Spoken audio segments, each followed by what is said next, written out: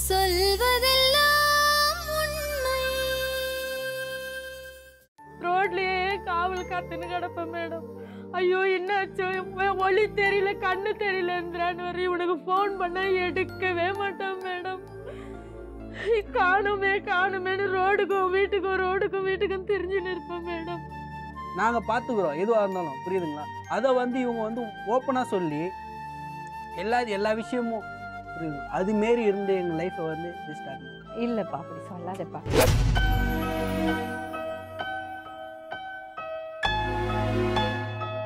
சொல்லுங்கம்மா, சொல்லுங்க. எனக்கு 15 வயசுல கல்யாணம் ஆச்சுங்க மேடம். உங்க பேருமா? இந்திரா மேடம் என்னோட பேரு. அப்பா லைப்ரரியில் வேலை பார்த்தாங்க. நாங்கள் 5 அக்கா மொத தரத்து பொண்ணு, நான் 2ஆம் தரத்து பொண்ணு. அக்கா 3 பேர், நாங்கள் பொண்ணு, ஒரே ஒரு பையன். அக்கா தான் எங்களுக்கு மேரேஜ் பண்ணி வச்சது. அக்கா மாமா தான் சொந்தத்திலே அக்காவை கொடுத்தாங்க. அப்பா என்னையும் அம்மாவுக்கு அண்ணன் பிள்ளைக்கே கொடுத்தாங்க. அதோட 3 வருஷம் எனக்கு குழந்தை இல்லாமல் இருந்தது. 4வது குழந்தை இல்லையேன்னு ஒரு கோயிலாக போயிட்டு, மீனம்பாக்கத்தில் இருக்குது சந்தியம்மன் கோயிலுன்னு ஏர்போர்ட் உள்ள அந்த கோயிலில் போயிட்டு பின் கை கட்டி மண்ணு சோர்ஸ்ன்னு என் பையனை பார்த்தேன் மேடம். நான் ஒரே பையன். அதுக்கப்புறம் அந்த பையன் பிறந்து 1 வருஷத்தில் 1.5 வயசுலாம் திரும்பி பொண்ணு நின்றுடுச்சு. 2 பசங்க, ஒரு பொண்ணு ஒரு பிள்ளை. அதோட ஆப்ரேஷன் பண்ணிட்டேன். அப்படியே காலம் தள்ளிட்டு இருந்தேன் மேடம். மாமாவுக்கு திடீர்னு சிகரெட் பீடி பிடிச்சிட்டே இருப்பாங்க. அந்த பீடி பிடிச்சதில் ரொம்ப சளி சேர்ந்து ரொம்ப முடியாமல் ஆயிட்டாங்க. எடுத்துகிட்டு போய் இங்கே ஓட்டேரி ஹாஸ்பிட்டலில் சேர்த்துட்டு இங்கே பாடியிலே பொய்ச்சலூரில் இருந்தேன். அக்கா என்ன பண்ணாங்க, நீ தேனாம்பேட்டையில் இருந்தேன் நான் வாடகைக்கு, நீ வாடகைக்கெலாம் இருக்க வேணாம், நான் சொந்த வீடு இருக்கும்போது எதுக்குன்னு அக்காவே எனக்கு வீடு கட்டி கொடுத்து அங்கேயே வச்சுட்டு இருந்தாங்க. அதுக்கப்புறம் அக்கா செத்துட்டோன்னே எல்லாருமே தனியாக வந்துட்டோம். நாங்கள் 8 வருஷமாக நான் ஒரு ஆள் சம்பாரித்து இந்த பையனை கையில் வச்சுட்டு பொண்ணை அப்பா 1.5 வயசுலேயே தூக்கிட்டு போயிட்டாங்க. அங்கேயே வச்சுட்டு இருந்தாங்க. பையனை வச்சுருந்தாங்க. 5 வயசுக்கு மேலே நான் கூட்டிகிட்டு வந்துட்டேன் மேடம் என் பையனை. 10 வயசுலேருந்து நான் இந்த பையனை நான் கஷ்டப்பட்டு தான் மேடம் வளர்த்தேன்.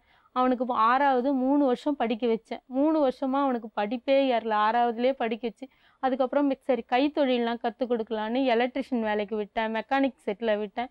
எதுவும் அவனுக்கு செட் ஆகல. 17 வயசில் லேத்து கம்பெனியில் அவனையே தான் தேடிக்கிட்டு வேலைக்கு போனான். அவனும் வேலைக்கு போனால் நானும் வேலைக்கு போய் நாங்கள் 2 பேரும் வேலைக்கு போய் தான் எல்லா சாமானும் கொஞ்சம் வீட்டுக்கு தேவையானதெல்லாம்.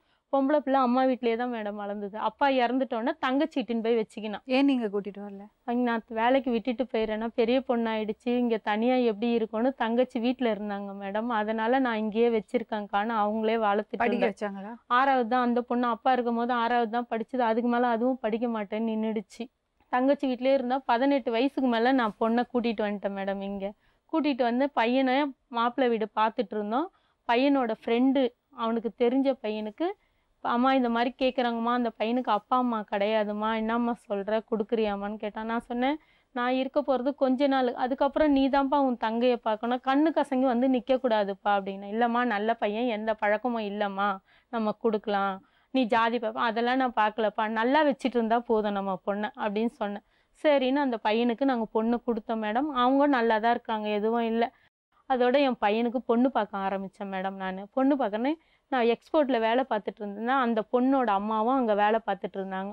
முதல்ல ஆனால் நான் கேட்டேன், உங்கள் பொண்ணு தரியாமான்னு கேட்டேன். என்னால் ஒன்றும் போட முடியாதுமா, ஒரு கம்மல் ஜிமிக்கை போட்டு நான் கல்யாணம் பண்ணிட்டேன். சரிம்மா அப்படின்னு சொல்லிட்டு நான் எங்கள் வீட்டில் என் தங்கச்சி கூட்டிகிட்டு போய் என் தங்கச்சி தம்பியெல்லாம் காமிச்சேன். சரி பண்ணிக்கலாம் அப்படின்னு சொல்லிட்டு கல்யாணம் பண்ணேன் மேடம். எல்லா செலவும் நான் கடன் வாங்கி தான் மேடம் பண்ணேன். என் பொண்ணுக்கும் கடன் வாங்கி தான் கல்யாணம் பண்ணேன். கல்யாணம் பண்ணி வீட்டில் இருந்தாங்க. 1 மாதம் இருந்தா மேடம். பாப்பா மருமக காலையில் எந்திரிச்சு 8 மணிக்கு தான் எந்திரிப்பா. நான் அதுக்குள்ளே சமையல் பண்ணி வச்சுட்டு நானும் வேலைக்கு போனேன். 8 மணிக்கெலாம் இவனுக்கு சாப்பாடு கட்டணும். இவனும் வேலைக்கு போவான், லேத்து கம்பெனியில் வேலை பார்த்துருந்தான் மேடம். காலையில் இவன் போகும்போதே இட்டுட்டு போயிட்டு அவங்க அம்மா வீட்டில் விட்டுருவான். சாயங்காலம் வரும்போது தான் வருவா. நான் என்ன பண்ணேன், ஒரு நாள் ரொம்ப முடியல மேடம், எனக்கு இஎஸ்சிக்கு போயிட்டு இன்ஜெக்ஷன் போட்டுன்னு வந்தேன். ரொம்ப முடியாமல் ஆயிடுச்சு. அம்மா பாப்பா 2 தோசை ஊற்றி கொடுமா, என்னால் முடியலன்னா அந்த பொண்ணு கீழே தோசை ஊற்றி கொடுத்துட்டு என்னால் முடியல, நான் அப்படியே படுத்துட்டேன். இவ பாப்பா எழுந்திரிக்கவே இல்லை. நான் நல்லா சாமி கும்பிடுவேன் மேடம். அதனால நான் சாமி கும்பிட்றது விளக்கு டெய்லி காலையில் சாயங்காலம் விளக்கு ஏற்றுவேன் குளிச்சுட்டு. இந்த பையனும் குளிச்சுட்டு வந்தவொடனே விளக்கேற்றி ஊதவத்தி கொளுத்திட்டு வந்து தான் சாப்பிடவே செய்வான். அப்படியேப்பட்ட பையன் கல்யாணம் ஆனதுலேருந்து விளக்கு ஏற்றக்கூடாது, நீ சாமி கும்பிடக்கூடாதுன்னு விளக்கம் ஏற்றுறதில்ல, சாமியும் கும்பிட்றது இல்லை இந்த பையன். நான் அதையும் விட்டுட்டேன். என்னால் முடிஞ்சது நான் சாயங்காலம் ஏற்றுவேன். நான் போயிட்டு வேலைக்கு போயிட்டு வந்தேன். காலையில் ஏற்றிட்டு போவேன், சாயங்காலம் ஏற்றுவேன். அப்போ அவங்க எங்கள் வீட்டுக்கார் கேட்டார், ஏம்மா சாப்பாடு வடிக்கக்கூடாதான்னு கேட்டாங்க. சாப்பாடு வடிக்க முடியாது அப்படின்னுச்சு. இது 10 மணி அன்னைக்கு அமாவாசை, 3 மாதம் மாசமாக இருக்கிறா மேடம். அமாவாசை 10 மணிக்கு மேலே முக்குட்டு சந்தா கூட்டிகிட்டு போனான் பழம் வாங்க. நான் சொன்னேன், நீ பெரியவங்க தானேம்மா, இதெல்லாம் சொல்ல மாட்டியா, எதனா ஒன்று ஆனால் கேட்பாங்கல்லப்பா, இந்நேரத்துக்கு கூட்டிகிட்டு போறியே அப்படின்னு நான் அவனை கேட்டேன். அதுக்கு இவர் சொன்னார், சாதம் கூட வடிக்க முடியல, இப்போ வண்டி கடைக்கு போக முடியாதுன்னு எங்கள் வீட்டுக்காரர் கேட்டார் தான். கேட்ட உடனே, ஆமாம் செய்ய முடியாது, உங்கள் அப்பா அம்மா வரட்ட நான் சொல்கிறேன், உங்கள் அப்பா அம்மா வர சொல்லு அப்படின்னாரு. எங்கள் அப்பா அம்மா வர முடியாது, செய்ய முடியாதுன்னுச்சு. இவர் என்ன பண்ணார், செய்ய முடியாதுன்னா என் வீட்டில் இருக்காத, நீ உங்கள் அம்மா வீட்டுக்கு போன்னு சொன்னார். உடனே அவங்க அம்மாவுக்கு ஃபோன் பண்ணிச்சு, அவங்க அம்மா அப்பாவுக்கு, எப்பா என்னை அந்த ஆள் வீட்டை விட்டு வெளியே போக சொல்கிறான், நீங்கள் வாங்கன்னு. அவங்க உடனே ஃபோன் பண்ணி வந்தாங்க. உடனே என்ன பண்ணிச்சு, இவனை வா போகலாம், நான் இருக்க மாட்டேன் எங்கள் அம்மா விட்டுக்கிட்டுமா, நான் வரமாட்டேன் எங்கள் அப்பா அம்மா விட்டுட்டு. நீ சொன்ன உடனே, அத்தை மாமா நான் சொன்னது தப்பு, என்னை மன்னிச்சிடுங்கன்னு உடனே சொல்லிச்சு. நான் உடனே ஃபோன் பண்ணி, வராதிங்க, அது சின்ன பொண்ணு ஏதோ சொல்லிச்சு, மன்னிப்பு கேட்டது, நீங்கள் விட்டுருங்க, இதுக்கெல்லாம் வராதிங்கன்னு. அது எப்படி நான் வராமல் இருப்பேன்னு 11:30 மணிக்கு அவங்க அப்பாவும் அவங்க அம்மா வீட்டுக்கு வந்தாங்க நைட்டு. வந்தவொடனே அவங்க அப்பா சொல்கிறாரு, இந்த பாருமா இப்போ சொல்லு, அந்த குழந்தைய கழிச்சிட்டு அறுத்து விட்டு வந்துருமா, இட்டுன்னு போயிடுறேன். பொண்ணோட அப்பா மேடம். அப்பவும் இந்த பையன் சொல்கிறான், அப்பா அதெல்லாம் ஒன்றும் இல்லைப்பா, விடுங்கப்பா, அதெல்லாம் ஒன்றும் இல்லைப்பா, அவங்க சமாதானம் ஆகிட்டாங்கப்பா, அப்பா அம்மா தான் மேடம் கூப்பிடுவான் அவங்கள, விடுங்கப்பா அதெல்லாம் ஒன்றும் இல்லைப்பா அப்படின்னு சொல்கிறான். சரின்னு அந்நேரத்துக்கே நான் இட்டுன்னு போய் அவங்கள விட்டுட்டு வந்துருப்பா, பஸ்ஸு கிடையாதுன்னு அவங்கள வண்டியில் இட்டுன்னு போய் விட்டுட்டு வர சொன்னேன். வீட்டில் இட்டுன்னு போய் விட்டுட்டு வந்தாங்க மேடம். வந்துட்டு அதோட இந்த பொண்ணு கொஞ்சம் நான் அப்படி இருந்தது. வந்த உடனே எனக்கு என்னன்னு தெரியலத்த, வயிறு வலிக்குதுன்னு சொல்லிச்சு. நான் தங்கச்சி வீட்டுக்கு கூட்டிகிட்டு போனேன் மேடம். அன்றைக்கி நைட்டு இருந்துட்டு ஒன்றும் இல்லத்த, எனக்கு நல்லா இருக்குது, இப்போ ஒன்றும் இல்லைன்னுச்சு. மறுநாள் அந்த நைட்டே என்ன பண்ணிச்சு, 1 மணிக்கு எனக்கு ரொம்ப வயிறு வலிக்குது அத்தைன்னுச்சு. உடனே ஆட்டோ வச்சு ஹாஸ்பிட்டலுக்கு கூட்டிகிட்டு போனோம் மேடம். ஹாஸ்பிட்டலுக்கு கூட்டிகிட்டு போனோன்னா அபார்ஷன் ஆகிடுச்சு. 2 கருவு இருந்தது, 1 போயிடுச்சு, இன்னும் 1 இருக்குமா, பார்க்கலாம் இருங்கன்னு 15 நாள் வச்சுருந்தாங்க மேடம். அது மாத்திரையிலே அந்த கருவு இருந்தால் வேஸ்ட்டுமா, ஒன்றும் இல்லை அதில் அப்படின்னு சொல்லிவிட்டு அபார்ஷனை பண்ணி 15 நாள் பொறுத்து அமுச்சு விட்டுட்டாங்க. அமுச்ச உடனே நான் என்ன, அன்னைக்கு சாயங்காலமே நாங்கள் எல்லாருமே விட்டுட்டு ஹாஸ்பிட்டல் அங்கே இருந்தோம். மாமா ஒண்டி தான் இருந்தார். அவர் செக்யூரிட்டி வேலைக்கு போயிட்டு சாப்பாடு இல்லையேன்னு கேட்டை பூட்டிக்கிட்டு சாப்பிட போயிருக்கார். ஒருத்தர் வந்து தண்ணி அடிச்சுட்டு வந்து காலில் ஏற்றி சப்பை உடஞ்சிடுச்சு மாமாவுக்கு, கால் சப்பை உடஞ்சிட்டு அவங்க அப்படியே விட்டு போயிட்டுருக்காங்க. விட்டுட்டு போனால் ரோட்டில் இருக்கவங்க பார்த்து அவருக்கு ஊசி போட்டு கம்பெனியில் எடுத்துன்னு வந்து விட்டுட்டாங்க. இந்த பையன் வந்தோன்னா, அப்பா சாப்பாடு இல்லாமே இருக்காங்கப்பா, நீ போய் காலையில் சாப்பாடு செஞ்சு கொஞ்சம் எடுத்துகிட்டு போப்பான்னா, இவன் சாப்பாடு செஞ்சு எடுத்துக்கின்னு அவனுக்கு கம்பெனிக்கு போகிறதுக்கு சாப்பாடு எடுத்துகிட்டு போனால் அவர் ரொம்ப நடக்க முடியாமல் விழுந்திருக்காருமா, அப்பாவுக்கு ரொம்ப முடியலம்மா அப்படின்னான்னு புத்தூரில் இட்டுன்னு போய் கட்டு கட்டி இட்டுட்டு வந்தாங்க. ஒரு 2-3 கட்டு கட்டி எங்கள் வீட்டில் இட்டுன்னு வந்து விட்டுட்டு போயிட்டாங்க மேடம். நான் சொன்னேன், இந்த பாப்பா அங்கே இருந்தது, அவங்க அம்மா கூட்டிகிட்டு போயிட்டாங்க. அம்மா இவர் ஹாஸ்பிட்டலில் வச்சதுனால அங்கே கூட்டிகிட்டு போயிட்டாங்க. பாப்பா வந்தது வரலட்சுமி நோன்பு அன்னைக்கு நோன்பு எடுத்து நான் எல்லாருக்கும் ஜாக்கெட் விட்டு வச்சு அம்மாவை கலசை நிறுத்துவேன் மேடம். வீட்டில் கலசை நிறுத்தி எல்லாருக்கும் ஜாக்கெட் விட்டு வச்சு கொடுத்தேன். கொடுத்த உடனே அன்னைக்கு வந்து 3 மாதம் தம்பி 1 மாதமாக வேலைக்கே போகல என் பிள்ளை. நானும் வேலைக்கு போகல, அவரும் வேலைக்கு போகல, எல்லாம் ஹாஸ்பிட்டலில் இருந்தோம். அதனால் சொன்னேன், பாப்பா வேலைக்கு போகல மாமா, நீ இன்னும் 1 மாதம் இரு வீட்டில், அம்மா வீட்டில் இரு, நான் பால் வாங்குற நிலமையில கூட அப்பா மாமாவுக்கு டிக்கெஷன் போட்டு தான்மா கொடுக்குறேன்னு ஏதாவது சொன்னேன். சரி அத்தன்ட்டு அது கணக்கு எடுத்து இவ்வளோ கடை இருக்குமா, 3.5 லட்ச ரூபா கடை இருக்குமான்னு சொன்னேன். உங்களுக்கு இவ்வளோ கொடுக்கலாம் மாதம் மாதம் எல்லாம் சொல்லிட்டு போயிட்டு பையனை கூட்டிகிட்டு போய் சாப்பாடு போட்டுட்டு அவனை இப்படி அமுச்சிட்டோன்னே தலையிலே அடிச்சுக்கிச்சான். பக்கத்த குடும்பத்தில் என்னை கொடுத்துருக்குற சாப்பாடு பால் கூட வாங்கி கொடுக்க முடியலன்ற அந்த பொம்பளை அப்படின்னு சொல்லிட்டு அழுது இருக்குது. உடனே இவனை ஃபோன் பண்ணி வர வச்சு, என் பொண்ணுக்கு பார்க்குறியா 10 கல்யாணம் பண்ணுவேன், மாமனார் உனக்கு ஒரு கல்யாணம் கூட ஆகாத அளவுக்கு பண்ணுற பார்க்குறியா அப்படின்னு இவனை கேட்டிருக்காங்க. மாமியார் கேட்டிருக்காங்க, நீ எல்லாம் ஒரு ஆம்பளையாடா, உங்கள் அம்மா சொல்கிறா நீ உங்கள் அம்மா பேச்சு கேட்டுன்னு இருக்கிற அப்படின்னு சொல்லி கேட்டு அங்கேருந்து வந்து இந்த கக்கூஸ்க்கு வைக்கல மேடம், அதை எடுத்து குடிச்சிட்டான். குடிச்சிட்டு ஹாஸ்பிட்டலில் எடுத்து போய் சேர்த்தோம் மேடம். இவனே ஃபோன் பண்ணி சொல்லியிருக்கான். இவனே ஃபோன் பண்ணி சொன்னான் மேடம். யாருமே வரவே இல்லை. எங்கள் தங்கச்சி வீட்டுக்கார் வந்து என்னன்னா பிரச்சனை, இந்த மாதிரி இந்த பையன் மருந்து குடிச்சிட்டான், என்னன்னா நீங்கள் எதுவும் கேட்க மாட்டீங்களான்னு கேட்டதுக்கு அவங்க எதுவுமே கண்டுக்கல, யாருமே வரல. இவங்களே போய் பஞ்சாயத்து பண்ணி திரும்பி அந்த பொண்ணை வீட்டுக்கு கூட்டிகிட்டு வந்தாங்க. நீ எதுவுமே பேசாதக்கா, நீ பாட்டுன்னு இரு, அவன் பாட்டுன்னு எழுந்து வேலை செய்வேன், நான் பாட்டுன்னு வேலைக்கு செஞ்சுட்டு நான் வேலைக்கு போயிடுவேன் மேடம்.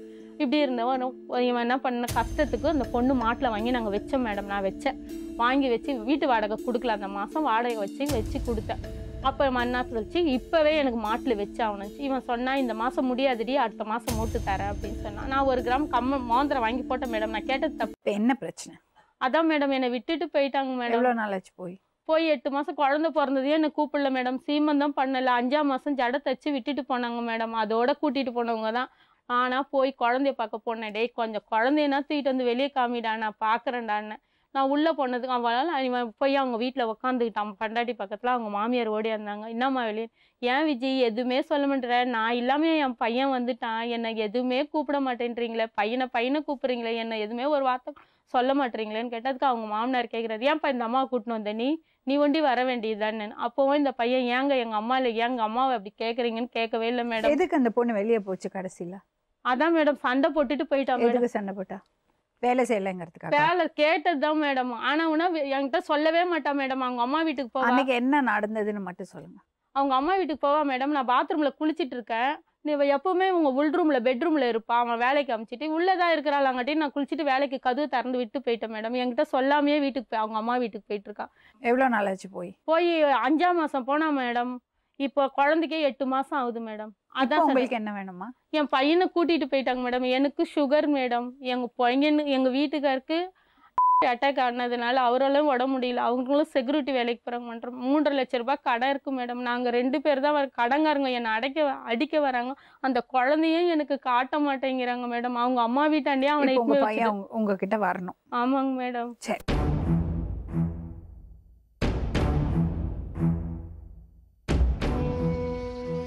உங்க பேரு?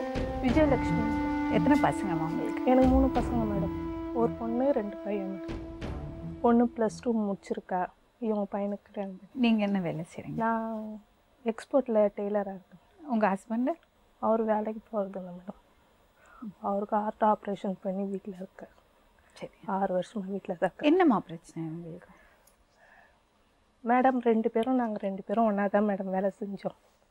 எத்தனை வருஷம் ஒன்றா வேலை செஞ்சீங்க? 13 வருஷம் இருக்கும். 13 வருஷம். மாமியார் 2 பேரும் சம்பந்திங்களான உடனே அவ்வளோதான் போச்சு. நான் 2 பேரும் ஒன்றா வேலை செஞ்சோம் மேடம். எங்கள் வீட்டுக்காருக்கு ஹார்ட் ஆப்ரேஷன் பண்ணதுனால அவருக்கு வேலைக்கு போக முடியாது. எங்கள் பொண்ணு +2 முடிச்சிட்டா. அதனால் வீட்டுக்கு குடும்ப கஷ்டத்துக்காக நான் எங்கள் பொண்ணை வேலைக்கு இட்டுன்னு போனேன். அப்போ இவங்க எங்கள் பொண்ணை பார்த்தாங்க. பார்த்துட்டு குட்டிமா உங்கள் பொண்ணை என் பையனுக்கு கட்டி கொடு அப்படின்னு கேட்டாங்க. சரின்ட்டு இவங்களாண்ட நான் வந்து சொன்னேன், இந்திராம்மா வேணா வந்து கேளுங்கம்மா எங்கள் வீட்டுக்கார, அவர் ஒத்துக்குனாருனாக்கா நான் இது பண்ணுறேன் அப்படின்னு சொன்னேன். சரின்ட்டு வந்து கேட்டாங்க மேடம். வந்து கேட்டாங்க. சரின்னு முடிவாச்சு. சரி பையன் நல்ல பையனாகிறான், இவங்களும் நல்லவங்களா இருக்கிறாங்கோ அப்படின்னு சொல்லி சரின்னு ஒத்துக்குன்னு கல்யாணம்லாம் ஆச்சு மேடம். கல்யாணம் பண்ணி வச்சேன். கல்யாணம் பண்ணி வச்சு 1 மாதத்துக்குலாம் என்னாச்சு, அவங்க வீட்டுக்காரர் தான் என்னாச்சு, அவங்க ஹாஸ்பிட்டலுக்கு போயிட்டு வந்தாங்களாம். ஏதோ தோசை கேட்டிருக்காங்க. அந்த பொண்ணு அப்போவே கன்சீவ் ஆகிட்டான். எங்கள் பொண்ணு கன்சீவ் ஆகிடும். அதுக்கு மயக்கமாக இருந்தது. மயக்கமாக பெட்ரூமில் படுத்துருக்குறா. படுத்துன்னு இருக்கும்போது அது என்ன ஒரு வேலை கூட செய்ய மாட்டேங்குது, கெத்தி அனுப்பு அப்படின்ட்டு அவர் சொல்லியிருக்கிறாரு. உடனே எங்கள் பொண்ணு ஃபோன் பண்ணிச்சு. நைட்டு 11:30 மணிக்கு மேடம். 11:30 மணிக்கு ஃபோன் பண்ணிச்சு. சரின்ட்டு நாங்கள் போனோம். அதுக்குள்ளே பொண்ணை என்ன சொல்லி இது பண்ணி வச்சாங்கன்னு தெரில. எங்கள் பொண்ணு சொல்லிச்சு, ஒன்றும் இல்லைம்மா அப்படின்னு சொல்லிச்சு. சொல்லுமா நீ சொல்லி அழுதியம்மா, அவங்க வீட்டுக்கு போக சொல்ல 12 மணி ஆயிடுச்சு. நான்மா சொல்லுமா அப்படின்னு. ஸோ அப்போ தான் சொல்லிச்சு, இந்த மாதிரிம்மா விஷயம், இந்த மாதிரி அவங்களுக்கு நான் தோசை சுட்டு தரலன்ட்டு இங்கே வேலை செய்யறதுக்கு தான் நான் இட்டுன்னு வந்தேன், கல்யாணம் பண்ணிக்கின்னு வந்தேன். நான் ஒரு வேலை செய்யலைன்னா எதுக்கு வீட்டுக்கு அனுப்பு அந்த பொண்ணு எதுக்கு அப்படின்ட்டு இவங்க வீட்டுக்காரர் சொல்லியிருக்கிறாரு. சொன்னதும் நாங்கள் சமாதானம் பேசிட்டு நாங்கள் வந்துட்டோம்மா மேடம். வந்துட்ட பிறகு இந்த வேலை செய்யாதது, இந்த மாதிரி சின்ன சின்ன சண்டை இல்லாமல் உங்கள் பொண்ணுக்கு வேறு ஏதாவது பெரிய பிரச்சனை இருந்ததா? எந்த பிரச்சனையும் இல்லை மேடம். இவங்க ரொம்ப டார்ச்சர் பண்ண ஆரம்பிச்சு. என்ன டார்ச்சர் பண்ணுவாங்க? ஒரு சாப்பாடு போட்டுன்னு சாப்பிடக்கூடாதுன்றாங்க. காலையில தூங்கி எந்திரிச்சு வந்தாக்கா மூதேவி எழுந்து வருது பாரு, எப்படி இருக்குது பாரு மேடம். போன வருஷம் மாசமா இருக்குது, தானே புயல் வந்தது பாருங்க. அப்போ வீட்டை விட்டு அனுப்பிச்சாங்க மேடம் என் பொண்ணு. மேடம் மாசமா மேடம் நீங்க எங்க காம்பவுண்ட்ல இருக்கிறாங்க மேடம். நீங்க இப்ப கூட நான் ஃபோன் நம்பர் தரேன், நீங்க கேட்டு பாருங்க மேடம். கால் மேல கால் போட்டு உட்காந்துருப்பாரு. அவர் வந்து வீடு துடைப்பாரு மேடம், வீடு பெருக்கி. அவ பாட்டுன்னு உட்காந்துட்டு தான் இருப்பா, ஒரு வேலை செய்ய மாட்டா மேடம். அதுக்கு கூட நான் எதுவுமே சொல்ல மாட்டேன் மேடம். எந்த டார்ச்சரும் இல்லை. அவள் இஷ்டம்னா 1 இட்லி சாப்பிடுவா மேடம், 1/2 இட்லி சாப்பிட்டா அப்படியே வாந்தி எடுப்பா. நான் அப்பப்போ வாந்தி எடுத்தாலும் பரவாயில்ல, சாப்பிடு சாப்பிடுன்னு 4 இட்லி சாப்பிட வச்சேன் மேடம். அம்பாடமாக என் மேலே சொல்ல, எங்கள் வீட்டுக்காரு சாப்பாடு செய்யலையாம்மா, ஒரு கரிசி வடிக்கக்கூடாதுன்னு கேட்டார். நான் உங்ககிட்ட சொன்ன உடனே இவங்க வீட்டுக்காரு அறுத்துட்டு வந்துருமா, அதை களைச்சிடுமான்னு கேட்டார் மேடம். உடனே கேட்டாரு. இருங்க மேடம், அப்போ இவங்க என்ன தெரியுமா கேட்டாங்க, விட்டு சொல்கிறேன் மேடம், 4 பேர் இதுவில் இவ்வளோ சீக்கிரம் உங்களுக்கு புள்ள தேவையா, நீ வந்து கல்யாணம் பண்ணிங்கன்னு வந்து வேலைக்கு போய் எங்க கடன் அடிப்பேன்னு பார்த்தேன், இவங்க தான் மேடம். ஐயோ மேடம், இவங்க வீட்டுக்கு போயிட்டு 11 மணிக்கு வருவாங்க மேடம். என்ன பண்ணாங்க? அவரு செக்கப்புக்கு இட்டுன்னு போனோம், அவரையும் இட்டுன்னு போனோம், எங்க பொண்ணையும் இட்டுன்னு போனோம். ஃபர்ஸ்ட் கன்சீவ் ஆனதும் எங்கள் வீட்டாண்ட இருக்கிற சுகாதார நிலையத்துக்கு இட்டுன்னு போனோம். அப்போ அவர்கிட்ட சொன்னாங்க, பொண்ணு ரொம்ப வீக்காக இருக்குது, நான் ட்ராவல்ஸ் பண்ணக்கூடாது, நான் அந்த பொண்ணை எதுவும் இது பண்ணக்கூடாது, அப்படி இப்படி அசையக்கூடாது, ஃபுல்லாக பெட் ரெஸ்ட் எடுக்கணும், பத்திரமா பார்த்துங்கன்னு சொன்னாங்க. ஆனாலும் அவங்க அதை பற்றி கேர் பண்ணவே இல்லை. இங்கேருந்து பல்லாவரத்துக்கு இவங்க வீட்டுக்கு மேடம் காலையில இட்டுட்டு போவான் மேடம், நைட்டு 9 மணிக்கு வருவாங்க மேடம், டெய்லி கூட்டிட்டு போவான் மேடம். ரெஸ்ட் வேணா நீங்க வச்சுக்க வேண்டியதானே? விட மாட்டேன்றாங்க மேடம். விடவே இல்லை சுத்தம். கொஞ்ச நேரம் கம்மியாக இருக்கும், விடவே இல்லை சுத்தமாக. வந்து இட்டுன்னு போயிடுவார். அபாஷன் ஆயிடுச்சு. அப்போது இவங்க வந்து பல்லாவரம் குரம்பேட்டையில் இருக்குது பாருங்க மேடம் ஹாஸ்பிட்டல், நர்சிங் ஹோம், அங்கே இட்டுன்னு போனாங்க மேடம். அங்கே இட்டுன்னு போய் அபாஷன் ஆயிடுச்சு. இவங்க தங்கச்சி என்ன தெரியுமா சொன்னாங்க, வயிற்றுல இருக்கிற ரெட்டக்கரு அப்படின்னாங்க மேடம். ஆனால் நாங்கள் ஃபஸ்ட்டு ஸ்கேன் பண்ணி பார்த்தோம், அதெல்லாம் சொல்லலை. கர்ப்பப்பை ரொம்ப வீக்காக இருக்குது, பாப்பா நல்லா இருக்குது அப்படின்னு சொன்னாங்க. ரெட்டக்கருன்னு போய் சொன்னாங்க மேடம். அந்த பொண்ணுக்கு 5 நாளாக மாத்திரை வச்சு சாட்டர்டே நைட்டு 12:30 மணிக்கு அபாஷன் ஆச்சு மேடம். அதுக்கு இவங்க என்ன தப்பு பண்ணாங்க சொல்றீங்க? இவங்க எந்த தப்பும் பண்ணலை. சரி, இப்போ என்ன பிரச்சனை? அதெல்லாம் எதுவுமே பிரச்சனை இல்லை மேடம், அதெல்லாம் விட்டுருங்க. நான் வீட்டுக்கு இட்டுன்னு வந்தேன். மறுபடியும் அவர் வந்து அவங்க சொந்தக்கார கல்யாணம்னு சொன்னாங்க மேடம். அந்த லேடி டாக்டர் சொன்னாங்க, இவ்வளோ சீக்கிரம் ஒன்றா இருக்கக்கூடாது, இதுக்குள்ளே குழந்தை வேணாம், பொண்ணோட கர்ப்பப்பை ரொம்ப வீக்னஸாக இருக்குதுன்னு சொன்னாங்க. சரின்ட்டு நாங்கள் இட்டுன்னு வந்து வச்சுன்னு இருந்தோம். 1 மாதம் கழிச்சு அவங்க சொந்தக்காரருக்கு யாருக்கோ கல்யாணம்ட்டு இட்டுன்னு போனாங்க. கன்சீவ் ஆயிடுச்சு மறுபடியும். சரின்ட்டு நான் இட்டுன்னு வந்து மறுபடியும் அந்த லேடி டாக்டர்கிட்ட இட்டுன்னு போய் அந்த கரு நல்லா தங்கறதுக்காக டேப்லெட்டு ஊசி எல்லாம் ஏற்பாடு பண்ணி இட்டுன்னு வந்து வச்சுருந்தேன். ஆடி மாதம் வந்தது மேடம், வரலட்சுமி நோன்பு வந்தது. அப்போ அவளால் முடியல, அப்படி இருந்தோம். ஆட்டோவில் உட்கார வச்சு அவங்க வீட்டுக்கு வரலட்சுமி நோம்புக்கிட்டுன்னு போய் விட்டுட்டு வந்தேன். அவங்க பேசி இது பண்ணிட்டு இருக்கிறாங்க. அதுக்கப்புறம் அவங்க சொல்லியிருக்கிறாங்க, அத்தை நான் கல்யாணம் ஆனதுலேருந்து எங்கள் அம்மா வீட்லேயே இருக்கிறேன், ஊரில் உலகத்தில் இருக்கிறவங்கெல்லாம் ஏன்னா தப்பாக பேசுகிறாங்க, என்ன கல்யாணம் பண்ணதுலேருந்து உங்கள் அம்மா வீட்லேயே இருக்கிறியே, நான் ஆடி மாதம் முடிஞ்சது நான் வந்துடுறேன் அப்படின்னு சொன்னேன். அதுக்கு இவங்க சொன்னாங்களா, இந்த பார் குட்டிமா, நீ மறுபடியும் குழந்தைய வாங்கிக்கின்னுக்கிற, எனக்கு அதுக்கு சலுகை செய்ய முடியாது, எனக்கு அதுக்கு சலுகை செய்ய முடியாது, அதனால் நீ இன்னும் கொஞ்ச நாள் உங்கள் அம்மா வீட்லேயே இருந்துக்கம்மா, எனக்கு உனக்கெல்லாம் வேலை செய்ய முடியாது, நீ உங்கள் அம்மா வீட்லேயே இருந்துக்கோ அப்படின்னு சொல்லி அனுப்பிச்சிட்டாங்க. அப்போ எங்கள் பொண்ணு வந்து உக்காந்து அழுதுச்சு. எல்லாம் என் தலையெழுத்து, எனக்கு போய் கல்யாணம் பண்ணி வச்சிங்களே, இந்த மாதிரி இருக்குது அந்த மாதிரி இருக்குதுன்னு சொல்லி அழுதுச்சு. அப்போ நான் ஃபோன் பண்ணி கேட்டேன், ஏம்மா இந்த மாதிரி சொல்கிறீங்க, எதுக்கு ஒரு பொண்ணை கல்யாணம் பண்ணி போகிறீங்க? நானா ஃபோன் பண்ணேன் மேடம், உங்கள் வீட்டுக்கு போனாங்க மேடம். பாப்பா வந்து எல்லாம் அவளே கலசம் நிறுத்தினா, சாமி கலசம் நிறுத்தினா, எல்லாருக்கும் ஜாக்கெட் பீட்டு வச்சு கொடுத்தா, இவ்வளோ கடை இருக்குதுமான்னு சொன்னேன். எனக்கு நான் அந்த நோட்டு எடுத்துகிட்டு வந்திருக்கேன் மேடம். இவ்வளோ பேருக்கு கொடுக்கலாம் அத்தை, நல்லபடியாக பேசினா. பீரோவில் இந்த பையன் 14,000 ரூபாய் சேலரி வாங்கிட்டு வந்தான் மேடம். அந்த சேலரி பில்லை அவள் பார்த்துருக்கா. இவன் 10,000 ரூபாய் வாங்கிட்டு வந்தேன்னு சொல்லியிருக்கான். அந்த மாதம் வேலைக்கு போகாதுன்னா கடன் 4,000 ரூபாய்க்கு எனக்கு மல்லிகை சாமான் வாங்கிட்டு வந்து போட்டான். அந்த 4,000 ரூபாய் அங்கே கொடுத்துட்டு 10,000 ரூபாய் தான் வீட்டுக்கு எடுத்துகிட்டு வந்து கொடுத்தான். அந்த பில்லை பார்த்துட்டு இவ போயிட்டு, நான் என்ன சொன்னேன் மேடம், உங்ககிட்ட சொன்னேன், எனக்கு பால் வாங்க கூட மாமாவுக்கு கால் உடஞ்சிடுச்சுமா, 3 பேருமே வேலைக்கு போகல, 1 மாதம் அம்மா வீட்டில் இரு. ஆனால் அவள் சொன்ன ஆடி மாதம் நான் கழிச்சு, நான் 1 மாதம் வண்டி இருமா, நான் உன்னை கூப்பிட்டுக்கிறேன், உன்னை கூட்டிகிட்டு வந்தால் அந்த குழந்தைக்கும் உனக்கும் ஆகாரம் கொடுக்கணும், ஒரு பால்னா கச்சி கொடுக்குற எனக்கு நிலமை வேணும் இல்லை மேடம். அதுதான் மேடம் சொன்னேன். என்கிட்ட நல்லா சந்தோஷமாக சொல்லிட்டு வீட்டுக்கு போனாங்க மேடம். வீட்டுக்கு பையனுக்கு வேலை இருக்கு இல்லையா? அதான் 1 மாதமா எங்கள் வீட்டுக்காருக்கு கால் உடஞ்ச உடனே பாத்ரூம்க்குலாம் லேடிஸ் உள்ளே போகக்கூடாது இல்லைங்க மேடம். அவன் தான் தூக்கிட்டு போய் விடுறது, தூக்கிட்டு வந்து விடுறது. அதனால் 1 மாதம் வேலைக்கு போகல மேடம், வீட்டில் தான் இருந்தான். அதுக்கு அவன் சொன்னதுக்கு அவங்க நல்லபடியாக பேசிட்டு நல்லா தான் மேடம் போனான். இவ போயிட்டு அவனையும் அமுச்சிட்டு இருக்காங்க மேடம் வீட்டுக்கு. போயிட்ட உடனே இவ தலையில் அடிச்சுட்டு அழுதாலாம், இந்த மாதிரி வக்கத்த குடும்பத்தில் என்னை கொடுத்துட்டியான்னு அழுத உடனே இவங்க வீட்டுக்கார் கேட்டுக்கிறாரு, என் பிள்ளைக்கு என் பொண்ணு அவனை திருப்பி வர வச்சு என் பொண்ணுக்கு 10 கல்யாணம் பண்ணுவேன், உனக்கு கல்யாணம் ஆகாத அளவுக்கு பண்ணுற பார்க்குறியாடான்னு கேட்டிருக்காங்க. இவங்க வந்து கேட்டிருக்காங்க, உனக்கு நீ ஒரு ஆம்பளையான்னு கேட்டிருக்காங்க. வந்து மருந்து குடிச்சிட்டான் மேடம். என்னம்மா பேர்? நர்மதா. என்னம்மா பிரச்சனை? எனக்கு வந்து இவங்க வந்து என்னை ஒழுங்காகவே பார்த்துக்கல. அவங்க எதுக்கு ஒன்று பார்த்துக்கணும்? உனக்கு என்ன வயசு? எனக்கு 21. 21 வயசில் ஒன்று யார் பார்த்துக்கணும்? என்ன பச்சை குழந்தையா? இல்லை, இப்போ சாதாரணமாக தூங்கி ஏந்து வந்தால் கூட இன்னும் மூதேவி எப்படி ஏந்து வருது பாரு, அப்படி இப்படின்னு இல்லாத வார்த்தையெல்லாம் கேட்குது. அப்புறம் நான் சாப்பாடு செஞ்சு வச்சா அந்த சாப்பாடு அவங்க சாப்பிட மாட்டாங்க. என்ன சொல்லுவாங்க? இதை தொடாது அதை தொடாது அப்படின்வாங்க. அப்புறம் வேற என்ன பண்ணுவாங்க? வேற வந்து என்ன பண்ணாங்க, கல்யாணம் ஆகி ஃபஸ்ட்டு வந்து எனக்கு வந்து குழந்தை நின்றுது. அப்போ வந்து என்ன சொன்னாங்க, என்ன உனக்கு அதுக்குள்ளே குழந்தை முக்கியமா, கல்யாணம் பண்ணதே உன்னை வந்து கடன் அடைப்பேன்னு பார்த்தா அதுக்குள்ளே வயிற்றுல புளியா வாங்கிட்டு வந்து நிற்கிறேன். சத்தியமாக அந்த வார்த்தை சொல்லலை மேடம். நான் கல்புரம் கூட அடிக்கிறேன் மேடம், என் குழந்தை எனக்கு வேணும் மேடம். அந்த மாதிரி பொய் சொல்கிறாங்க மேடம். உண்மையாக அப்படி சொன்னாங்க. இந்த வார்த்தை சொல்லுங்க, நான் அங்காளம்மா வணங்குற தெய்வம், அந்த தெய்வத்து மேலே சத்தியம் பண்ணுறேன் மேடம். அந்த வார்த்தை நான் சொல்லவே இல்லை. சொன்னாங்க, அப்படிதான் சொன்னாங்க. அதே மாதிரி இட்டு போய் என்னை குழந்தைமா பொன் குழந்தை? பையன். 2வது கரு பையன். ஒரே ஒரு 2வது. ஃபர்ஸ்ட் இதுவே கலைச்சிட்டாங்க, இவங்க தான் இட்டு போய் கலைச்சாங்க. எப்படி கழிச்சாங்க? அது வந்து பல்லாவரத்துக்கு இட்டு போயிட்டு அங்கே வந்து எல்லாமே ஹெவியான ஃபுட்டாக கொடுத்தாங்க எனக்கு. உனக்கு பையன் இருக்கான்ல, நாளைக்கு குழந்தை பெருசாகி அது கல்யாணம் பண்ணும்போது இப்படி ஒன்று சொல்லும். அறிவில்லையா? என்னதான் பொய்ய சொல்றதுன்னு இல்லையா? சத்தியமா நான் போய் சொல்ல உண்மையா நம்ம கலைச்சாங்க சொல்றேன்ல, உண்மையா. ஆமா, நீங்க கொஞ்ச நேரம் வெளியே இருங்கம்மா.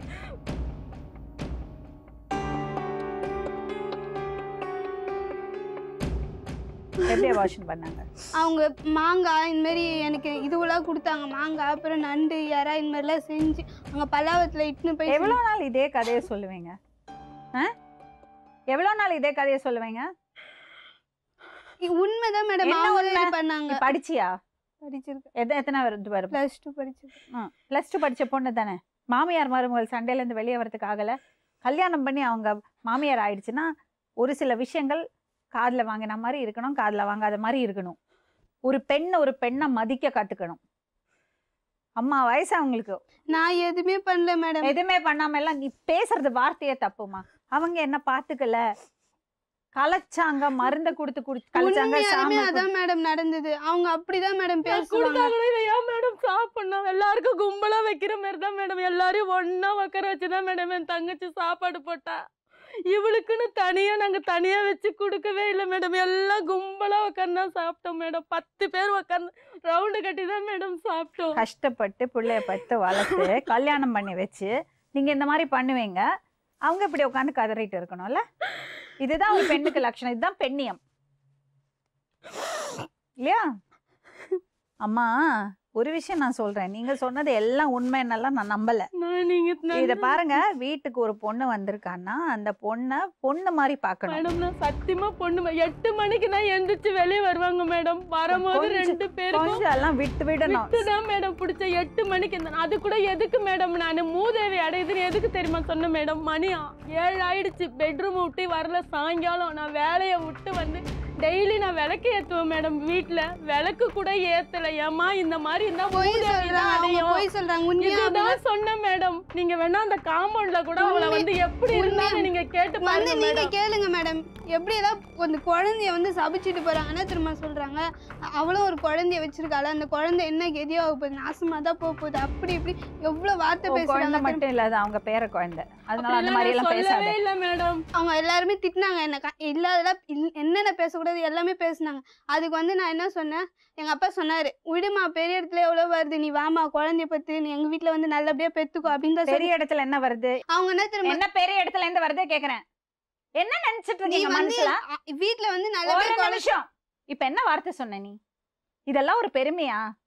அவங்க என்ன சொன்னாங்க தெரியுமா, ஒரு பொண்ணு பெரிய இடத்துல எல்லாம் கேஸ் வெடிக்குது, அதே மாதிரி எங்க வீட்டுல கேஸ் வெடிக்கும் பாக்குறீங்களா அப்படின்னு அவங்க மிரட்டுறாங்க. அந்த மாதிரி வார்த்தை சொல்லிருக்கீங்க. போவாங்க மேடம், அம்மா வீட்டுக்கு போவாங்க. ஒரு வார்த்தை என்கிட்ட என் பையன் சொல்லிட்டு வானுவான், சொல்லாமே போவாங்க மேடம். ஒரு வார்த்தை கூட சொல்ல மாட்டேன். பாத்ரூம்ல குளிச்சுட்டு இருக்கிறேன், இவங்க போயிட்டாங்க. இவங்க வீட்டுல இவ உள்ரூம்ல பெட்ரூம்ல இருப்பா. நான் பாட்டுன்னு வந்து விளக்கு ஏத்திட்டு குளிச்சுட்டு வந்து விளக்கு ஏத்திட்டு நான் வேலைக்கு எடுத்துட்டு போயிடுவேன். வீட்டுல இருந்தாலே அம்மாக்கள் திட்டுவாங்க. சாயங்காலம் வந்து போய் கொஞ்சம் விளக்கு வைக்கிறது டைம்ல கொஞ்சம் படுத்துட்டு இருக்காதே, வீட்டுக்கு ஆகாதுன்னெல்லாம் சொல்லுவாங்க. அது அவங்க பழக்க வழக்கங்கள். இதெல்லாம் காதுல வாங்கி வாங்காம இருக்கணும்.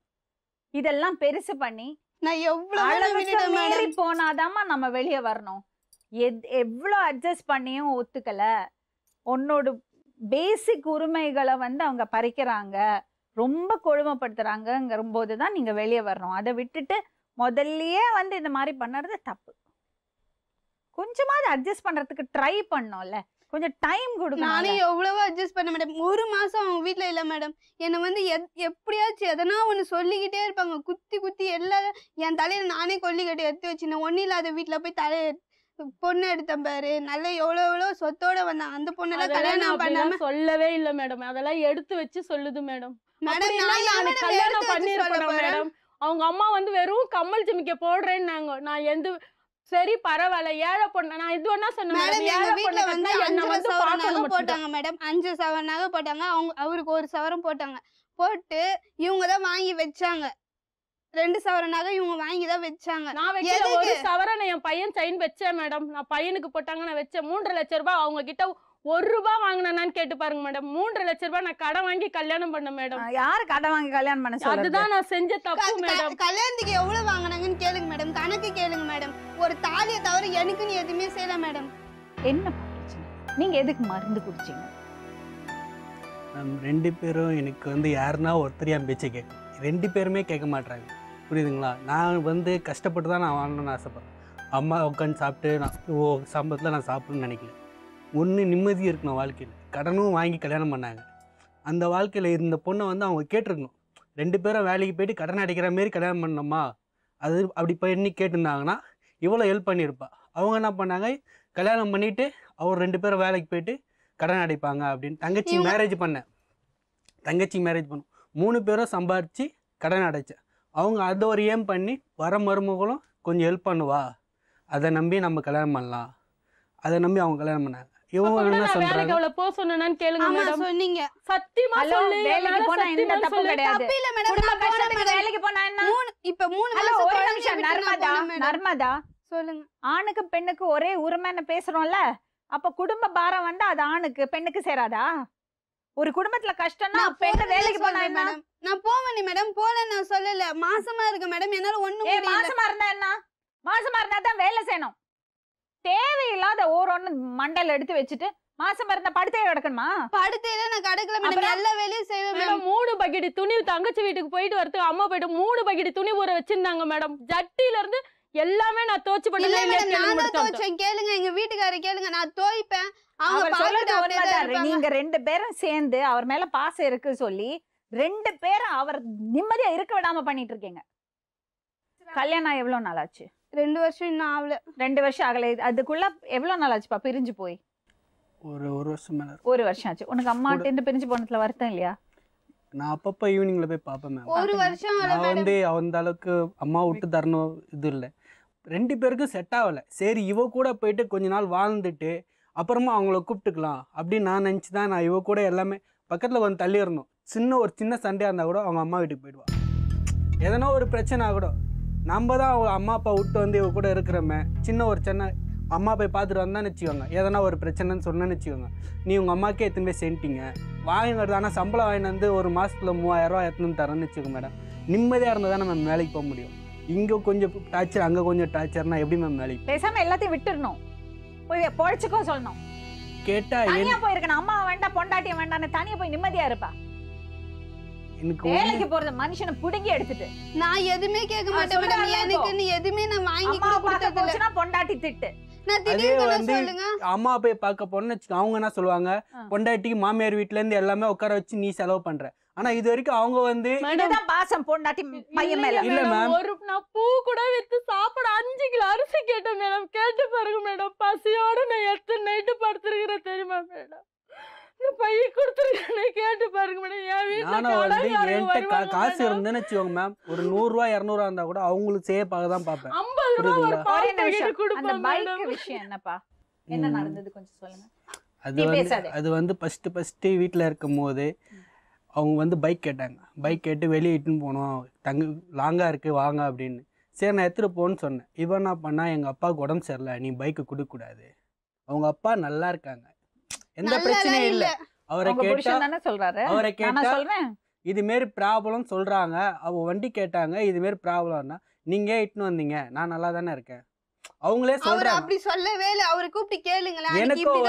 எனக்கும் வந்து புரியுதுங்களா மேம், நான் என்னத்து யோசனை பண்ணுறேன் தெரியுமா, ஒரு குழந்தை ஆயிடுச்சு, அவங்க என்ன சொல்கிறாங்க, இவ்வளோ விட்டு தள்ளிட்டு என் கூட இருந்து கடனை அடிச்சுட்டு போன்றேன். ஒரு பையனாயிட்டான், பையனுக்கு வந்து நான் தான் அந்த லைஃப்பை என்ஜாய் பண்ணல, அப்பா கூட இருந்து அந்த லைஃப்பை என்ஜாய் பண்ணல, எப்படி வாழணும் எப்படி இருக்கணும் எல்லாம் சொல்லி தரத்துக்கு எனக்கு ஆள் இல்லை, புரியுதுங்களா, அதனால என் புள்ளையும் அதுமாரி இருக்கக்கூடாதுன்னு தான் நான் அங்கே போனேனே. நீங்கள் 2 பேரும் ஹாப்பியாக இருக்கீங்களா? 2 ஹாப்பியாக தான் இருக்கும். ஆனால் திடீர்னு வந்து எதனா ஒன்று சொன்னால் கூட அவங்க அப்பா அம்மா விட்டு தர மாட்டான். ஓப்பனாக சொல்கிறேனே, எதுவாக இருந்தாலும் அவங்க அப்பா பக்கத்துலேயே இருக்கணும், எல்லாமே பண்ணணும், எல்லாமே செய்யணும் தான். ஆனால் நீங்கள் அந்த மாதிரி உங்கள் அம்மாட்ட இருக்கிறது அவ விருப்பப்படல. ஏன்னா அவங்க வந்து டார்ச்சர் கொடுக்குறாங்க.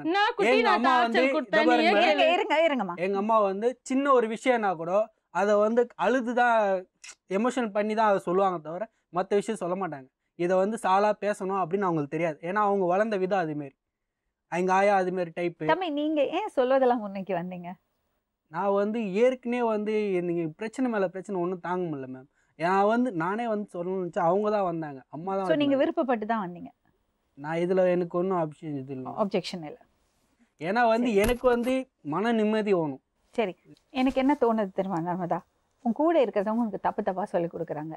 நீ வந்து படிச்சிருக்க, உனக்கு இன்னும் நல்ல மாப்பிள்ளை கிடச்சிருக்கும், இன்னும் சொத்து இருக்கிறது மாப்பிள்ளை கிடச்சிருக்கும், எவ்வளவோ பெரிய இடத்துலேருந்து வந்தெல்லாம் பொண்ணு கேட்டாங்க, இந்த மாதிரிலாம் தப்பாக விஷயத்த சொல்லி கொடுத்துருக்காங்க. உங்கள் வீட்டில் என்ன பண்ணியிருக்காங்கன்னா, உனக்கு ஏற்ற மாதிரியான மாப்பிள்ளை அன்னைக்கே அவங்க பார்த்துருக்கணும். உனக்கு படிப்பு இருக்கிற மாப்பிள்ளைன்னா அது மாதிரி பார்த்துருக்கணும். கல்யாணம் பண்ணி எல்லாம் முடிச்சுட்டு அப்புறம் அன்னைக்கு நீ படிக்கல, உனக்கு வயசு ஜாஸ்தி எல்லாம் சொன்னா அர்த்தமே கிடையாது. இல்ல மேம், அவங்க அப்பா ஒரு வாட்டி சண்டை, இப்போ ஃபர்ஸ்ட் ரெண்டாவது வீட்டுக்கு போனது சின்ன சண்டை நடந்தது. அப்போ வந்து நான் இவள்கிட்ட சண்டை போட்டு அனுப்பிச்சிக்கிறேன். அவங்க அப்பா வந்து கேட்குறாரு, அவன் கூட வாழ இஷ்டம் இருக்கா இல்லையா, ஒரு கல்யாணம் ஆகி ஒரு புள்ளைய பெற்ற பிறகு வாழ இஷ்டம் இருக்கா இல்லையா, இஷ்டம் தான் தப்பு பண்றாங்க, இஷ்டம் தான் வந்துரு. அவர் சொல்றாரு, கடன் அடைச்சிட்டு வந்து என் பொண்ணை கூப்பிட்டு போ, அது வரைக்கும் இங்கே இருக்கும், உங்க அம்மா கூட போய் கடன் அடைச்சிட்டு வந்து என் பொண்ணை கூப்பிட்டு போ. சரிப்பா, இப்போ உன்னோட சைட்லேருந்து அட்ஜஸ்ட்மெண்ட்ஸ் டெஃபினட்டாக தேவை. நீ அவங்க வீட்டில் போய் இருக்கணும்னெல்லாம் சொல்லலைண்ணா, அப்படி சொல்லவே இல்லை, அது அட்ஜஸ்டே ஆகாது. ஆனால் அட்லீஸ்ட் சேஞ்ச், உன்னோட ஆட்டிடியூடை சேஞ்ச் பண்ணுறதுக்கு ட்ரை பண்ணு. அதே மாதிரி நீங்களும் தான் கொஞ்சம் விட்டு பிடிங்க. உங்கள் பையன் மேலே பாசம் இருக்குன்னா, பசங்க வந்து இன்வெஸ்ட்மெண்ட் கிடையாது. நான் வளர்த்தினேன், சோறு ஊட்டினேன், அங்க பிரதட்சணம் பண்ணி பெத்தேன், அதனால அவன் கடைசி வரல என்ன பாத்துக்கணும், இது பேங்க் எல்லாம் கிடையாது. அப்படி இல்லைங்க மேடம். அம்மா ப்ளீஸ் அம்மா புரிஞ்சுக்குங்க, நம்ம கடமைய நம்ம செய்யலாம், அவங்க கடமையை புரிஞ்சுக்கிட்டு அவங்க செய்யணும், எதிர்பார்ப்புகள் இருக்க கூடாது. இப்ப எங்களுக்கு யாரு மேடம்? ஒரு நிமிஷம், அது ஏன் பிள்ளைங்கள் இல்லாதவங்க எல்லாம் எப்படி வாழ்றாங்க? எனக்கு சுகர் மேடம், என்னால வேலைக்கும் போக முடியல, ஃபுல்லா புண்ணு இருக்கு மேடம். அவருக்கு மேடம் அவராலே வேலைக்கு போக முடியல, எப்படி கண்ணு வேற தெரியல மேடம். நைட்டு 10 மணிக்கு வருவாங்க மேடம், 8 மணிக்கு ரோட்லயே காவல் காத்துன்னு கிடப்பேன் மேடம். ஐயோ என்னாச்சு, ஒளி தெரியல கண்ணு தெரியலன்றான்னு வர இவனுக்கு ஃபோன் பண்ணா எடுக்கவே மாட்டான் மேடம். காணுமேனு ரோடுக்கும் வீட்டுக்கும் தெரிஞ்சுன்னு இருப்பேன் மேடம். எங்களுக்கு வந்து சொல்லி தரத்துக்கு ஆள் இல்லை, புரியுதுங்களா. அவங்கள வந்து அதிகாரம் பண்ணுற ரைஸ் எனக்கு இல்லை, ஏன்னா அவங்க பெரியவங்ககிட்ட அதிகாரம் பண்ணுற ரைஸ் எனக்கு இல்லை. அவங்க கூட இருக்கவங்க வந்து சொல்லித்தரணும். காசை கடன் வாங்கி கொடுத்து தான் ஹெல்ப் பண்ணுறாங்க தவிர, நீங்கள் செய் பார்த்துக்கலான்னு சொல்லி தான் ஹெல்ப் பண்ணுறாங்க தவிர, அது லாஸ்ட்டில் அது பின்விளைவு நம்ம தானே சந்திக்கணும்னு இவங்க அதை யோசிக்க மாட்டாங்க. வீட்டில் சாமி பூஜை போடுவாங்க, சாமி பைத்தியம் அதிகம், அது கடன் வாங்கி சாமி பூஜை போடுவாங்க. அப்பா அது அவங்க நம்பிக்கைப்பா, அவங்க நம்பிக்கை அது. ஓகே மேம், அது புரிஞ்சுது. அதை வந்து அந்த நம்பிக்கையை வந்து எங்கள் மேலே சாத்தி நீங்கள் தான் பண்ணணும், நீங்கள் தான் செய்யணும், எங்களுக்கு பிற்காலத்தில் வந்து நீங்கள் தான் அதை பூஜை பண்ணணும், நீங்கள் தான் கொல்லணும் அப்படின்னா நாங்கள் பார்த்துக்குறோம் எதுவாக இருந்தாலும், புரியுதுங்களா. அதை வந்து இவங்க வந்து ஓப்பனாக சொல்லி எல்லா விஷயமும், புரியுதுங்களா, அதுமாரி இருந்து எங்கள் லைஃப்பை வந்து வேஸ்ட் ஆகுனாங்க. இல்லைப்பா அப்படி சொல்லாதப்பா. இல்லை மேம், எங்களுக்கு வேஸ்ட் சொல்லாதீங்க. எங்களுக்கு வேஸ்ட் இல்லை மேம், நோவு இல்லாம ஒரு நோவு இல்லாம சாமி இல்லாம நாங்கள் ஓகே மேம். இந்திரா ஒரு விஷயம் நான் உங்கள்கிட்ட கேட்கவா? உங்க பையன் தானே அது? ஆமா மேடம். பையன் உங்களை பார்க்கல வச்சுங்களேன், உங்களுக்கு சோறு போடல வச்சுக்கோங்களேன், உங்களுக்கு அவன் மேல பாசம் போயிடுமா? போல மேடம். இருங்கம்மா, நான் கேட்கறதுக்கு பதில் சொல்லுங்க. உங்களை 10 நாள் அந்த பையன் திரும்பி பார்க்கல, 1.5 மாசம் இருந்தான் மேடம். இருங்க. திரும்பி பார்க்காம. அப்புறம் அப்போ அவன் கெட்டு போட்டு நீங்க சொல்லுவீங்களா? சொல்லல மேடம். அப்ப கூட நான் போய் அங்க கருமாரியம்மன் இவன் விட்டுட்டு இருங்க அவன் நல்லா இருக்கணும்னு தானே நினைப்பீங்க. அதே மாதிரிதான் சாமியும். அப்படிதான் இருங்க. நீங்க வந்து கடன் வாங்கி செய்யணும்னு இல்ல, கடன் வாங்கி ஒரு நிமிஷம். நீங்க செய்யலனாலும் உங்களுக்கு நல்லதுதான் அவர் நினைப்பாரு. புரியுறதா? அதனால சும்மா சாமி விளக்கேதுனாதான் சாமி வந்து இது பண்ணும், இது பண்ணினாதான் சாமி அது பண்ணும் நல்லா சொல்லாதீங்க. அது வியாபாரம் கிடையாது. வியாபாரம் இல்ல மேடம். நான் டெய்லி வீட்ல விளக்கு நம்பிக்கை நல்லதுமா. நம்பிக்கை இருந்தாதான் நம்மளால வாழ முடியும். அப்படிதான் மேடம். அந்த நம்பிக்கை பாரமாக கூடாது. அந்த அம்மா தான் மேடம் எனக்கு இந்த அளவுக்கு வச்சிட்டு இல்லனாலும் வைப்பாங்கம்மா. நீங்க பூஜை பண்ணலனாலும் அம்மா உங்களை காப்பாத்துவாங்க. காப்பாத்துனாங்க மேடம். அந்த நம்பிக்கை இருக்கிறது நல்லதுமா. அந்த நம்பிக்கையோட வைங்க, மூட நம்பிக்கைக்குள்ள போகாதீங்க. மூட நம்பிக்கை இப்ப அந்த பசங்க சின்ன பசங்க, அது சின்ன பொண்ணு, அதுக்கு விவரம் இல்ல. அவங்க அம்மா சொல்லி கொடுக்கணும், அப்பா அம்மா நல்லது சொல்லி கொடுக்கணும். தப்பு பண்ணறது உங்க அப்பா அம்மா. மாமியார வந்து இப்படி பாக்காதே, எதிராளியா பாக்காதே, உன் புருஷனை தொந்தரவு பண்ணாதே, அவன்கிட்ட பாசமாரு. மாமியார போய் பார்க்க போகும்போது அவனை திட்டாதே. நான் திட்ட மாட்டேன் மேடம், என்ன கேளுங்க மேடம். உன் புருஷன் தான் எல்லாம் சொன்னாரு. இல்ல அது ஒன்னு புரிஞ்சிக்க மாட்டாங்க. ஒன்னு இவங்களும் இருங்கப்பா, நான் உங்கள்கிட்ட வரேன் தம்பி, உங்கள்கிட்ட வரேன். உங்க அப்பா அம்மா உனக்கு சரியா சொல்லி கொடுக்கல. சரி, அவங்க பெரியவங்க தானே, ஏதோ சொல்றாங்க, இதெல்லாம் காதுல வாங்கிக்காதேம்மா. ஒரு குடும்பம்னா இப்படி எல்லாம் இருக்குன்னு சொல்லி கொடுக்கணும் பொண்ணுங்களுக்கு. ஒரு அளவுக்கு மீறி போச்சுன்னா எஸ், நம்மளோட சுயமரியாதையும் தன்னம்பிக்கையும் இல்ல நம்மளோட உரிமைகளும் பறிக்கிறது அளவுக்கு செஞ்சா தூக்கி போட்டுட்டு வந்துடணும்.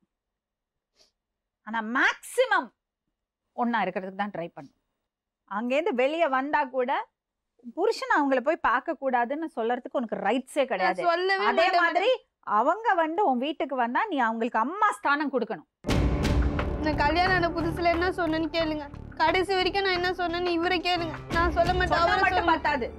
அது மாதிரி இருக்கணும். இருந்தேன் நான், கேளுங்க. உன் புருஷன் தானே இப்ப என்கிட்ட சொன்னாரு, எப்படி கஷ்டம், துணி எடுத்து தூக்கி போட்டது, பைக்கை கொடுக்க கூடாது சொன்னது, அவங்கள போய் பார்த்துட்டு வந்தா தப்பா பேசுறது. தப்பாதான் நான் இது வரைக்கும் பேசுறேன் சொன்னாரு. இல்ல தப்பா பேசுறது இல்ல, காசு எடுத்துட்டு போயிட்டு இங்க குடும்பத்தை பார்த்துட்டு அதுக்கப்புறம் அங்க எடுத்துட்டு போய் பாருங்க. 2000 ரூபாய் தான் மேடம், 3000 ரூபாய் 4000 ரூபாய் தான் மேடம் ஒரு மாசத்துக்கு எனக்கு கொடுப்பாரு. வாடகையே 2500 ரூபாய் மேடம் போயிடுது. நான் எப்படி மேடம் சாப்பிட, குழந்தைக்கு கொடுக்கணும். நீங்களே ஹலோ எக்ஸ்கியூஸ் மீமா, உனக்கு உண்மையில எவ்வளவு கடமை இருக்கோ அதே மாதிரி அவங்கள்ட்ட இருக்கு. 4000 ரூபாய் வாங்கினா 2000 ரூபாய் அம்மா கொடுக்க சொல்லு. 2000 ரூபாய்ல நீ குடும்பம் பண்ணு, இல்ல நீ வேலைக்கு போ. நான் போனேன் மேடம், கேளுங்க. போனேனே, இப்ப கூட நான் போனேன். இல்லன்னா நீ சம்பாதிச்ச மாமியார் கொண்டு போய் எங்க அப்பா கிட்ட விட்டு போன கிடையாது. நான் எங்க அப்பா கிட்ட விட்டுட்டு போன குழந்தைய, எத்தனை மாசம், 6 மாசம் குழந்தைய விட்டு போனேன். சாப்பிடாம தாய்ப்பால் கொடுக்கறத விட்டுட்டு நான் போனேன். அழுவா, எங்க அப்பா ஹார்ட் பேஷண்ட், அவர் தான் வச்சு பார்த்து. மேடம் நான் தான் மேடம் இல்லாமையா போயிட்டோம் மேடம். அவங்க கிட்ட சொல்லுவேன் குழந்தைய கூட்டிட்டு வாடான்னு. உனக்கு அதுக்கும் செட் ஆகாது, என் குழந்தை 1 வருஷம் கழிச்சு தான் வருவான், 1 வருஷம் கழிச்சு வந்து பாத்துக்கோ. எவ்வளவு நாள் ஆச்சு குழந்தைய பாத்துட்டு? ஒரு பார்க்கவே இல்ல மேடம். நானு இருக்கா, கூட்டிட்டு வர சொல்லு.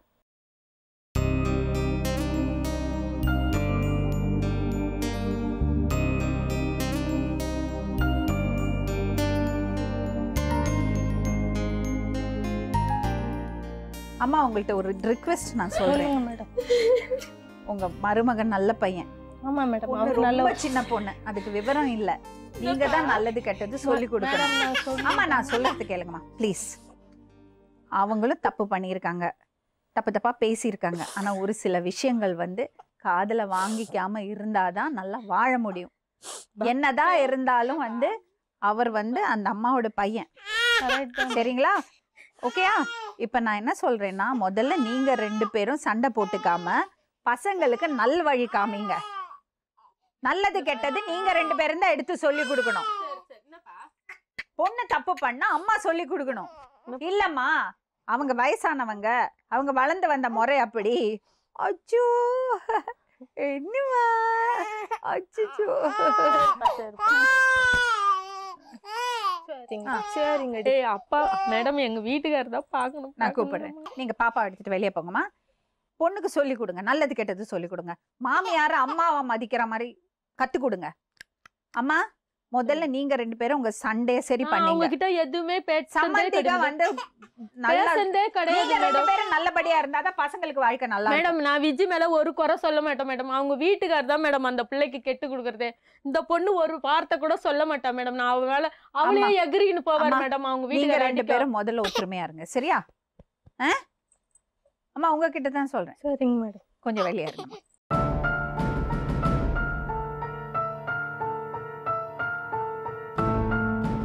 சரி இப்ப தம்பி என்ன செய்யணும் உங்களுக்கு? மேடம் எனக்கு நிறைய கடன் இருக்கு மேடம். நான் வாங்கின கடனை 3 பேரை ஷேர் பண்ணி நான் கடன் அடைக்கலாம். அந்த பொண்ணை நான் வேலைக்கு போன்னு சொல்ல அதுகிட்ட நான் எதுவுமே கேட்கல மேடம்.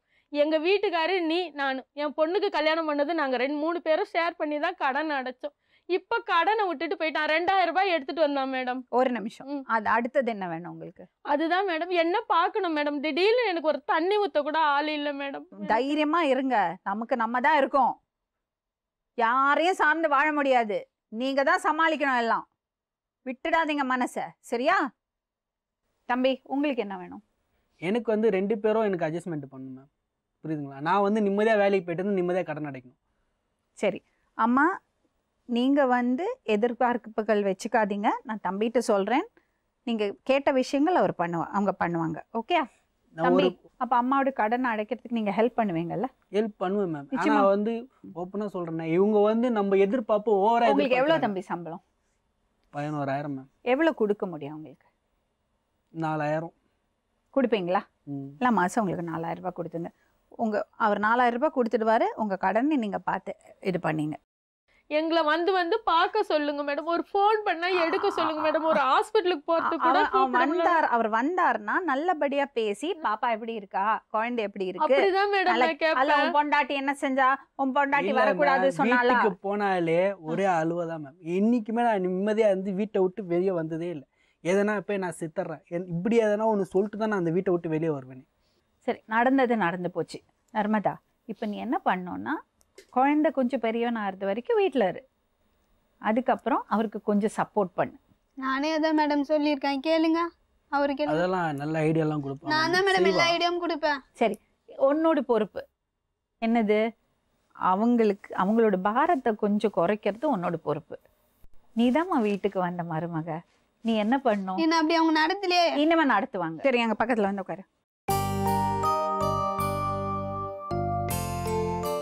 ஆமா முதல்ல சாதாரண மருமக தான் மாமியார்ட்ட முதல்ல சாரி கேட்கணும் சொல்லுவேன். நீங்க அந்த பொண்ணு உங்க பொண்ணு மாதிரி தானே? அது கேட்டுட்டேன் மேடம். கால்ல விழுந்து காலெல்லாம் விழ வேண்டாம். அவள்கிட்ட நல்லபடியா பேசுங்க. அவ பேச மாட்டா மேடம். பேச நீங்க இப்ப பேசுங்க. எப்படி இருக்க? நல்லா இருக்கு. அம்மாவோட கையை பிடிச்சுக்கோ நல்லபடியா பிடி. உங்க அம்மா மாதிரி தான்மா. என்ன அம்மா மாதிரி நினைக்கிறேன். எங்க அம்மா வேற. மறுபடியும் அழுது சென்டிமெண்ட் இமோஷனல்லாம் வேண்டாம். இப்ப நடக்கிறத வந்து நினைங்க. நல்லா வாழுமா. உன் கையில தான் இருக்கு சரியா? 1 மணி நேரம் நான் பேசினதுனால உங்க வாழ்க்கை மாற எல்லாம் போறது இல்லை. நீங்க முயற்சி எடுக்கணும். திருந்திக்கங்கம்மா. மீண்டும் இன்னொரு உண்மை சம்பவத்துடன் உங்களை சந்திக்கும் வரை நன்றி, வணக்கம்.